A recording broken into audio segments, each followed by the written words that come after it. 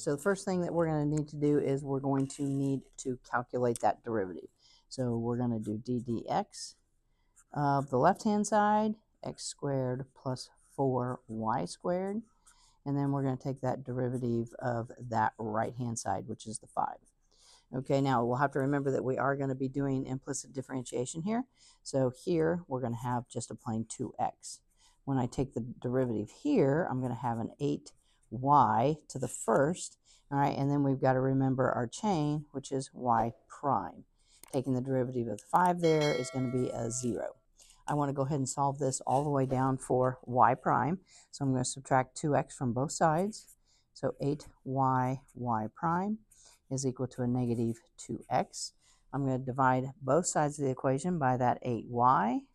So y prime is equal to a negative 2x over an 8y. We can't go ahead and reduce that. We can make that a negative x over a 4y. All right, now that is the derivative at any point along the curve. I want the derivative at the point 1, negative 1. So the derivative at the point 1, negative 1 means I'm going to plug in 1 for x and a negative 1 in for my y.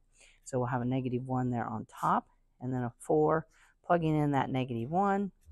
Negative divided by negative is going to be a positive. It's going to give me a positive 1/4 for my slope. All right, now using that slope and the point at where I want the tangent line to be, my equation of my tangent line using point slope form is going to be y plus 1 equals 1/4 times the quantity x minus 1. So pretty straightforward Calc 1 question there, finding that equation of that tangent line to an ellipse. Definitely thanks for watching.